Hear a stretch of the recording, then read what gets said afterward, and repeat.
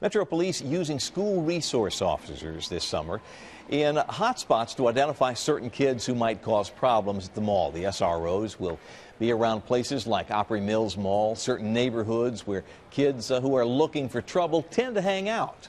So we're using the school resource officers to focus on these particular individuals, and they can, identify them and tell them, to leave or kind of keep an eye on them and so forth, in hopes of reducing crime.